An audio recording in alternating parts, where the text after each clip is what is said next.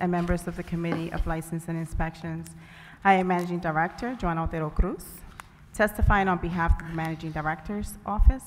Accompanying me today are Lionel Robb and Audra Chadwell of Omnicron Technologies, our selected vendor. I am here to testify in support of Bill number 160151 with the proposed amendments that authorize the City of Philadelphia to issue municipal identification cards to city residents. The Managing Director's Office, MDO, supports the authorization of a municipal identification card, municipal ID program, and is currently working to develop a municipal ID program in Philadelphia for the implementation in fiscal year 2019. The MDO supports Bill number 160151 with the proposed amendments to allow the MDO to establish regulations regarding required proof of identity and residency, as well as requirements for assurance of IDs for minors 13 and older. The proposed amendments will allow the MDO to utilize consultant expertise and stakeholder input to develop standards to create a municipal ID that hopefully will be accepted by various agencies and organizations, including financial institutions. We understand the need for a municipal ID program in Philadelphia. Government issues IDs are an essential part of modern life. They are often required to open a bank account, cash a check, sign a lease, receive medical treatment such as medically assisted treatment for opioids addiction, interact with law enforcement, or obtain government benefits or other services. We also recognize there are significant barriers to obtaining a government-issued ID, particularly among marginalized populations such as the elderly, returning citizens, individuals living in poverty, undocumented immigrants, LGBTQ individuals, homeless individuals, and survivors of domestic violence or sexual assault. Municipal ID programs offer a more accessible path to obtaining a government-issued ID and the essential services and benefits that accompany it, and will be welcomed by the thousands of Philadelphians that face these significant barriers to obtain government-issued identification. At the direction of Mayor Kenny, the Managing Director's Office, in partnership with Temple University, conducted a study to evaluate the various models utilized by municipalities that have implemented a municipal ID program to determine the feasibility of launching a municipal ID program in Philadelphia. We conducted an in-depth research and interviewed a number of jurisdictions to obtain best practices and lessons learned. Based on the research, three key themes emerged that will serve as essential central tenets in developing and implementing a City of Philadelphia municipal ID program. First, for a municipal ID program to be successful and sustainable, the program must be inclusive and accessible, meaning it is for the benefit and use of all residents, no matter their primary language, cognitive or physical abilities, or social or economic status. Second, a municipal ID program must be protective of holders' privacy and engender trust in the community as a safekeeper of privacy. Municipalities have a responsibility to protect cardholders from unwanted access or disclosure of their personal information, which could have negative personal, legal, and/or financial impacts, particularly on those vulnerable and traditionally marginalized populations often served by municipal ID programs. Municipalities cannot just rely on best practice, but must do significant outreach in the community and form and strengthen relationships with trusted community organizations and leaders. Third, municipal ID programs must offer a wide range of services and benefits to attract as many cardholders as possible. This ensures the program is financially sustainable, reduces the potential for creating stigma by ensuring wide adoption, and provides a more useful and enjoyable cardholder experience. We believe that this legislation addresses these central tenets and that the MDO incorporated these core concepts and this ordinance in the development of a request for proposals, RFP, for vendor support in design, development, and administration of the City of Philadelphia Municipal ID. We are also pleased to announce that we have completed our review of the proposals received and selected our vendor, Omnicron. Omnicron is a technology firm with over 20 years experience that provides consulting development, card printing and fulfillment, information management, and security solutions. Omnicron recently launched the City of Chicago's Municipal ID program. We believe Omnicron's expertise, experience, and secure and adaptable platform will provide the support needed to successfully implement our Municipal ID program. The RFP and vendor proposal promotes inclusiveness and access. The vendor will provide services in all languages, as is the city-wide requirement for services. This requirement extends to the application itself, both in paper or web form, and all customer-facing materials. Additionally, appointments will be made to be made online or by phone. A central enrollment site will be complemented by the capability and use of mobile sites that can be deployed directly in Philadelphia communities. The RFP and vendor proposal also ensure a resident's right to privacy is protected. No original documents would be saved under the proposed process to minimize the chance of unwanted disclosure of cardholder personal information. However, the vendor will help ensure a process to address duplicates and lost cards. The MDO has been working with the Office of Innovation Technology, known as OIT, to ensure the selected vendor and system will be secure. The MDO has begun and will continue significant outreach community organizations and advocates to build a relationship of trust and raise awareness of the program. The RFP and vendor proposal also seek to provide a mechanism on the municipal ID to offer a wide range of services.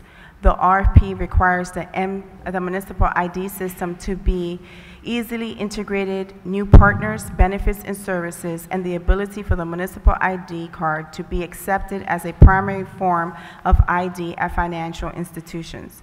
Additionally, we will also be bringing on a full-time municipal ID program manager to manage the vendor and lead planning and implementation. The program manager will also lead efforts to develop service and benefit partnerships, such as with banks and credit unions, government agencies, cultural institutions, and community partnerships that can facilitate education and outreach. The MDO office has identified and begun to work with various internal operational departments, including public property, the free library, and the prisons. The program project plan is divided into 4 specific phases. Design, number 1, design, planning, and development, August through January. Number 2, implementation, pilot, and training and engagement, that's January through March. Number 3, transition, administration, management, April through June. And 4, and final, ongoing support and program growth, July onward. A noted priority of the RFP and key driver of the need for MDO's proposed amendment is to ensure our municipal ID can be accepted at some financial institutions. Under Title III of the U.S. Patriot Act, entitled the International Money Laundering Abatement and Anti-Terrorist Finance Act of 2001, financial institutions are required to have a customer identification program known as CIP. CIPs have the general requirement that enable banks to form a reasonable belief it knows the true identity of its customer. Each bank has its own unique CIP program, so there is no one-size-fits-all solution to have a municipal ID accepted by an institution. MDO would like to work directly with local financial institutions and utilize the expertise of our selected vendor to establish standards for required proof of identity and residency by regulation to ensure our municipal ID is accepted at as many financial institutions as possible. Similarly, we want to ensure the unique process for assurance of municipal ID cards for minors can simply be accepted at financial institutions.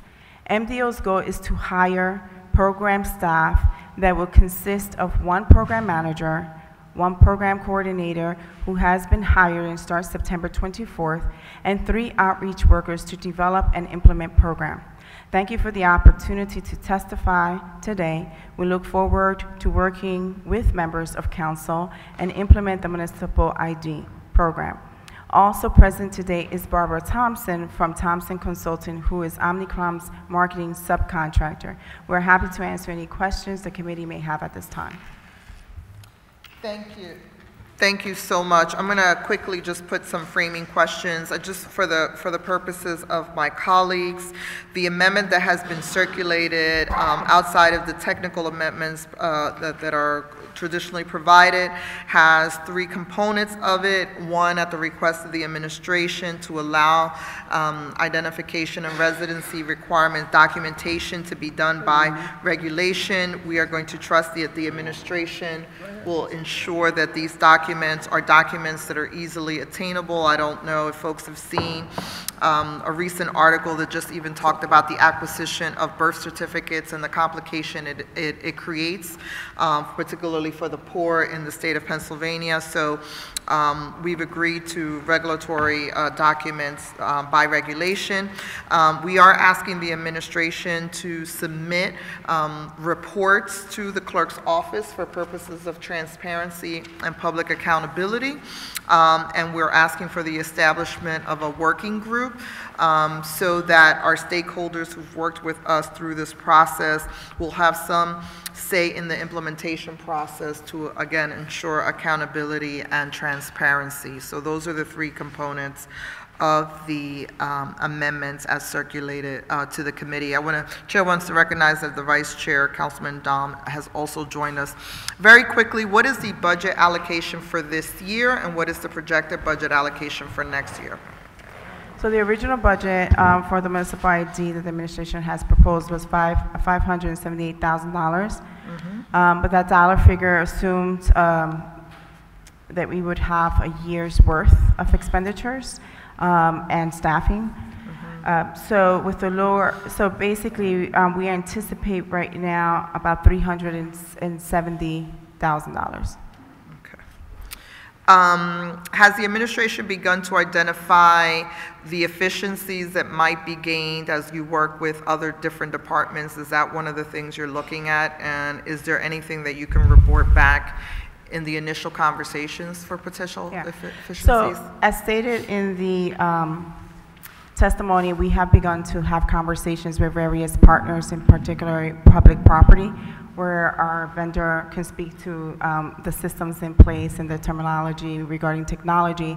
But we think that both public property, working with our HR, it's very comparable, and we're able to integrate the system and ensuring that the municipal ID will become the city employer ID, as well as the Philadelphia Free Library. The systems are very comparable, and we're able to have some form of integration. All the specifications are still underway in conversation, but our vendor has done this in Chicago. So Lionel, if you can expand upon that.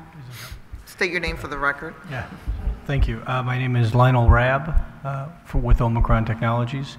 I'm the CEO. Yes, well, thank you first to the committee, and we're happy to be here and happy to be working with MDO and the City of Philadelphia and the various stakeholders and departments on the municipal ID program. As mentioned, we did deploy the City of Chicago's municipal ID, and there was a conversation and discussion around efficiencies and opportunities. Here, in meeting with your public property, your staff in various departments carry multiple identity cards. Some are just for identity, some are for door access. The identity portion, the non-door access, because you own multiple facilities, is definitely an opportunity to drive some efficiency around that. That would also help public property on some, I think, some staffing fronts and people getting pulled and all these other opportunities there. And then on the public library process, by applying the free library barcode or their member ID to the municipal ID gives an opportunity for residents and people to not have to go get the additional card from the public library. Those are the two initial ones that we've come across.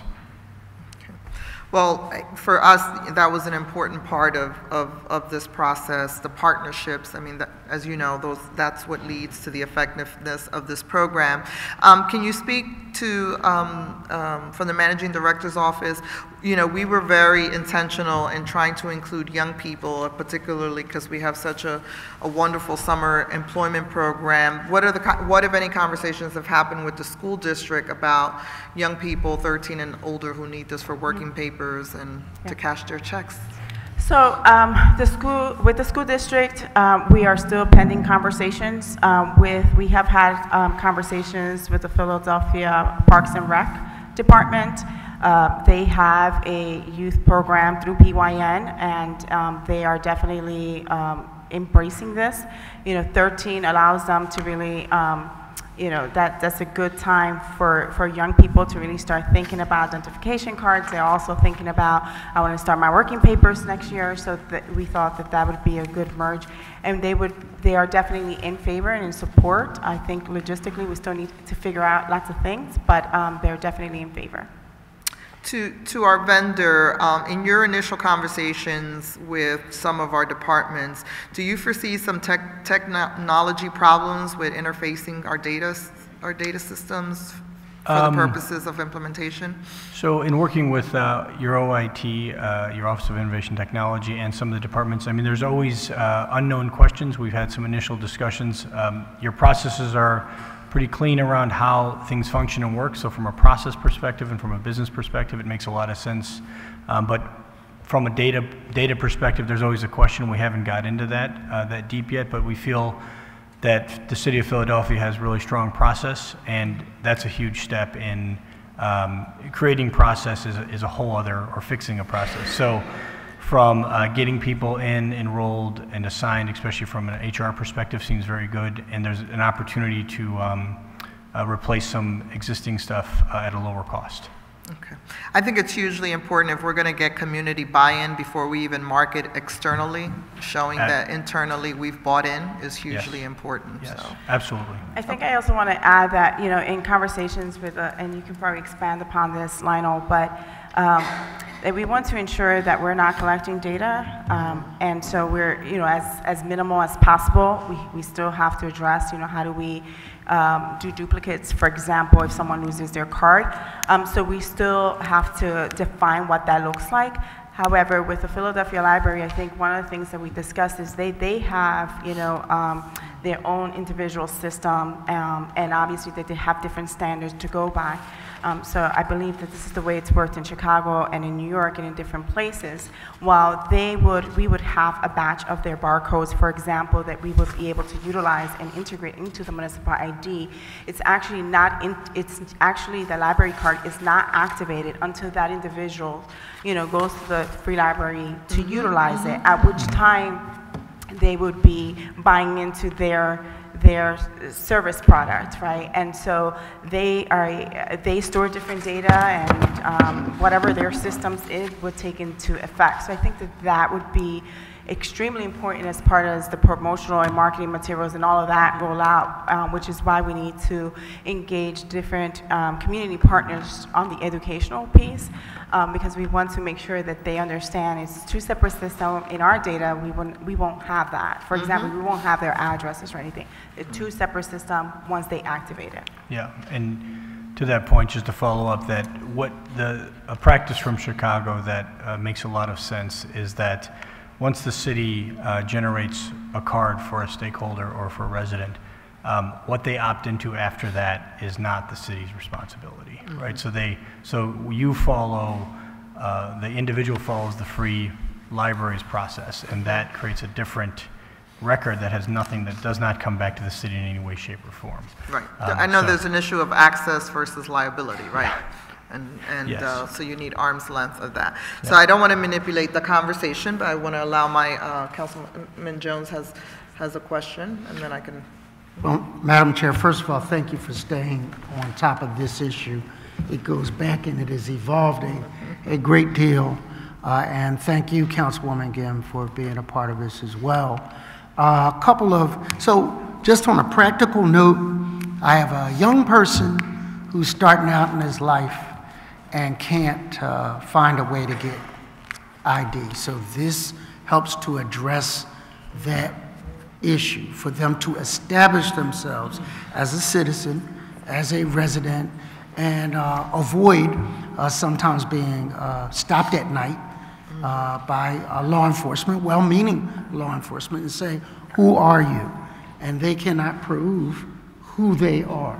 That's a issue. The second one goes the whole other end of the spectrum, where a gentleman wanting to participate in the elections, although voter ID, this is very different from that, could not prove he was born because the town that he came from, the south end, didn't keep records modernized. So when the courthouse got a flood or caught fire, he could not prove who he was and affected his Social Security status, couldn't apply for it. So this thing has wide-ranging ramifications.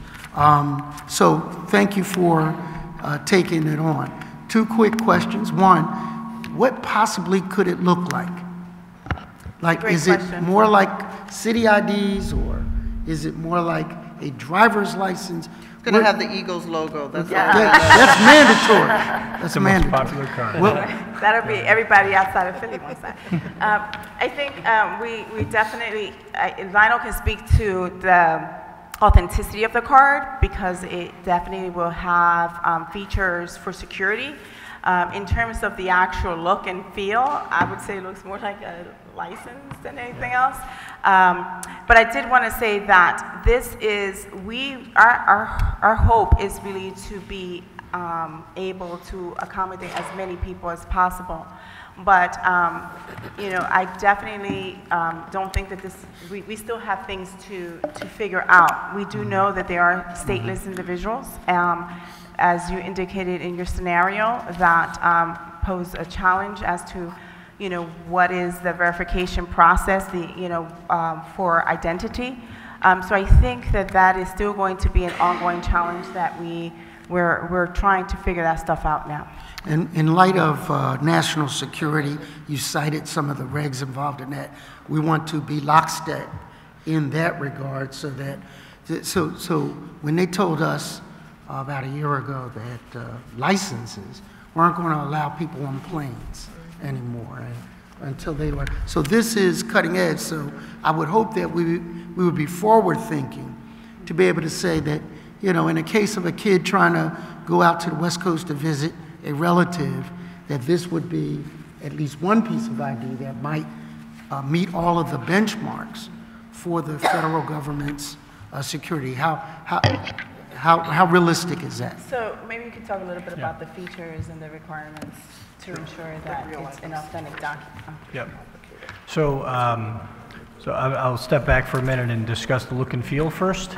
So the look, the goal of an ID card, especially for municipal use, is to, one, make it look professional, secure, and high quality. So it is closer to a driver's license than some of the other cards you may see. When you get into security, so the next big question is, how do you know that it's real? And there's a requirement that we've made to the city, and the city has accepted, or a recommendation, I should say, of various covert and overt and forensic security features built into the card, so that it can be authenticated both by visual or by inspection. With that, along with other requirements, are various steps in the process to meet different standards. One being the Patriot Act for banks, where you need to as you stated in the testimony, there's a reasonable knowledge of that this is this person's identity. That process can be handled without data storage around the individual who's applying. Some of the further federal requirements are much more stringent and much deeper. And so there is a difference between municipal ID, voter ID, and real ID. And real ID is what you're talking about, and that's a bit of a larger leap for a municipal ID program to take, and we talk about that in our RFP response of the differences and where there is opportunity for municipal ID, that the city can embrace a platform that can eventually reach that point, but it will not start at that point. So reciprocity issues. For example, would a youth that worked in the summer program, as Councilwoman Sanchez talked about, got his first piece of ID, cashed his first check with it, proud, would that be a reciprocity with the school district, for example? Would they, you know, have we begun those kinds of So discussions? those conversations are pending with the school district, definitely with, as I mentioned, with Parks and Rec, and recognizing it as an ID. That is something that they're embracing. And in terms of whether or not that individual is going to be able to open up a bank account or, you know, go cash his or her check, those are, you know, those are conversations we need to have with different vendors. So our hope is that we get as many, you know, different providers to really recognize this as a municipal and valid, with lots of integrity that the security features has on the card, and recognize it and accept it as widely as possible. So finally, one of the ones that I really need you to negotiate with is SEPTA. Our seniors, we take photos for them. We set them up in our offices now, where we take that. That reciprocity, I think, is probably, pound for pound, one of the most important. Thank you, Madam Chair. Thank you, and you know, for financial institutions as well as SEPTA, I would think that anyone who we financially support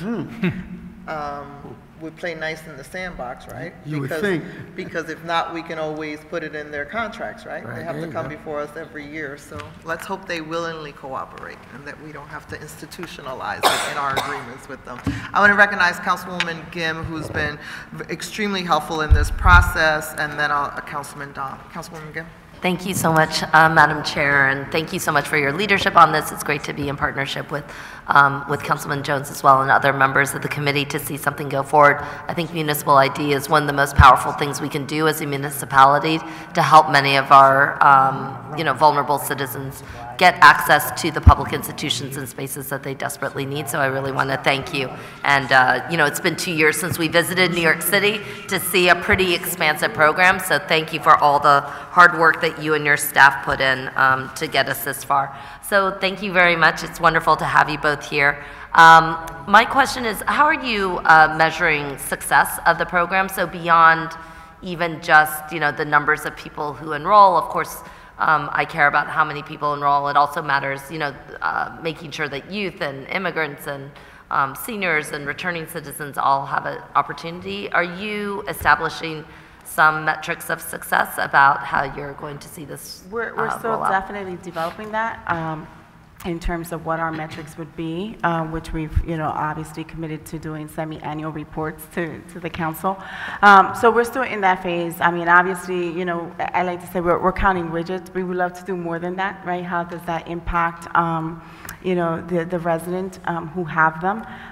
You know, how many people are accessing their benefits if the provider is able to work with us. In addition, other things that they have done is, you know, satisfactory surveys. So those are some things that we are exploring and whether or not we can implement here in terms of evaluating the success of the program. And Lionel, I know you had some recommendations too from Chicago and some of the work with even San Francisco. Yeah, so the challenge of not storing data about people that are getting the card creates a challenge of how do you measure the success. So we don't have age. We don't know if they're senior. So we don't know where they may live, right? We don't store address. So asking what area or what age is getting the most, and we definitely don't store their status of legal citizenship or not. But on the other side of that, there is opt-in where it's de-identified data when at the point of creation you could ask, is it okay for us to put your zip code over here? It's not related to the creation of your ID at all, so that the council and the city can say we know from this area. There's surveys after or pre or post of the process, especially around marketing materials. Again, all data that is collected is de-identified. There is sheer on just numbers. That's initial benchmark. And then when you're working with partners like the Free Library or even with prisons, they again have their own systems that have the opt-in opportunity to say, we'll have a bank of numbers. We'll also have a bank of assigned cards that we say how many of these cards did go out or how many of these accounts were activated. With certain incentives that you may bring into fruition. Again, I can't say enough that a focused action by a dedicated staff around the program is key to build partnerships and build trust. And with that can be the notion that people keep track of from the partner side what they're giving out as the incentive. So the ones that are more advanced may be able, like in Chicago, there's a partnership with Lyft. Lyft gave out a series of coupon codes. There's no identified information back to the municipal ID or the recipient or anything about them, but the city can ask how many of the coupon codes got used, right? So it gives some notion of usage. There's lots of different ways to approach it, and we're here to work with the city to identify the best.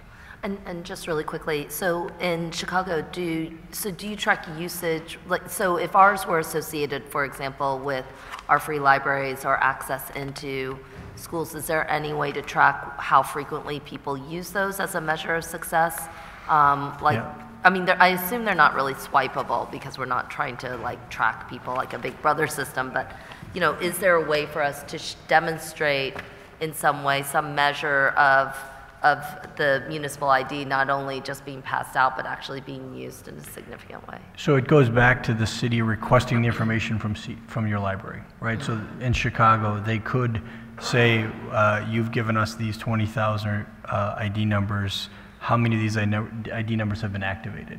So it's not, the city will not be able to generate a report live from your library because that becomes a bridge of information sharing, right? So what you can do is this office can send a request to the library to say, these are our assigned numbers, how many have been activated? We don't want any other information, right? Just send us back 3,000 have been activated. So that's the way Chicago has approached it, same with commercial partners like Lyft.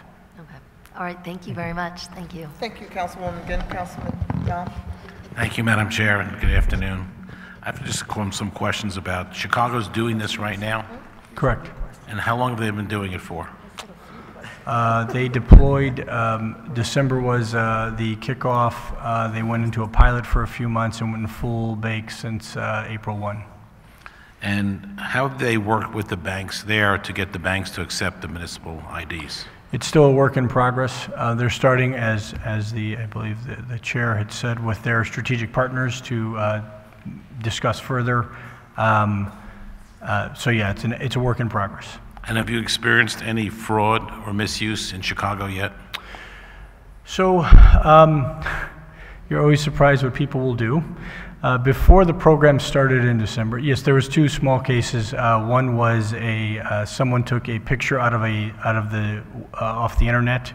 They printed it, the picture, put their picture in place of our city clerk with the city hall address and laminated it, and then attempted to cash a check at a currency exchange in, I believe, Iowa or Missouri. They called City Hall and asked if this was real, and it was not because the program hadn't started. The second was a similar situation, but we have not seen any sort of widespread attempts or usage that we know of. Are most people getting municipal IDs, do they file tax returns? Do they file tax returns? Yes. I can't speak to whether they do. I'm not sure of that. Only reason why I say that is because, you know, we have the EITC program that at least we should make available to those getting municipal IDs of the federal money that they could possibly get through EITC. Yes. Yeah, and we haven't, we have an extensive amount of those programs also, and I think it's a great recommendation. I have not heard that mentioned in Chicago yet. I will absolutely bring that back. But if we could incorporate the EITC reimbursements with the program, it would help those getting municipal IDs. That would be brilliant. Okay, thank you. Thank you, Madam Chair. Thank you. Yes, we absolutely, and that's come up in the conversations with stakeholders, is how do we you know, get benefits, discounts, all those other things, so that there's an added value to the marketing of this. So one last question in terms of you gave a timeline in your testimony. Originally, there were press reports that you were looking to launch in January. Your timeline is a little bit different. Realistically, what do you think would be the launch date? Our aim continues to be in January. Okay. And that would be with kind of the internal departments first? Internal departments, and we have some stakeholders in particular who are addressing a lot of the opioids issues that we definitely have had initial conversations with as being one of our remote mobile sites. Mm-hmm. So the one thing, and we've talked about it, and you alluded to it in your testimony, the prisons, I feel very, very strongly, I mean, with our returning citizens, no one should be leaving our prisons without that. I mean, that becomes an impediment for them accessing anything, right? So is that going to be one of the priority departments? Yes, we've had a walkthrough with prisons. Commissioner Carney is extremely supportive. It's just really logistics in terms of where it fits. And in terms of the identity piece, there is definitely lots of documentation that they obtain that would definitely fit in the scope of the regulations that we're talking about. We need to... Except the photo. Let's not use those photos, right? No, we would issue out new photos because there would be a remote spot. But yes, there's interest in that. We just don't have a timeline as to when that department will roll out. Okay. Councilman Squilla? Thank you, Madam Chair. These are going to be issued within the city limits, correct? Yes. So there has to be a certified address to... They need to prove residency. That's correct. So that's still going to be a challenge for some folks, right? We are trying to be as exhaustive as possible with the regulations as we're formulating them, which is why it's so important to talk to different stakeholders to see what they're seeing at their end. We want whatever documents are incorporated in the regulations that are attainable to individuals who are either homeless or addressing any of their needs. So it's still work in progress, but there would be a piece of residency that would be required. Including, it could be a social service, right, like a homeless shelter or a respite that would work with us as a partner to be able to verify, as we do with our homelessness services. Yeah. All right, thank you. Thank you. Any other questions from our panel? Anyone else here to testify on this bill? Seeing none, the Committee on Licenses and Inspections will now move to our public meeting. The chair will recognize the Vice Chair, Councilman Domb, for a motion on the amendment.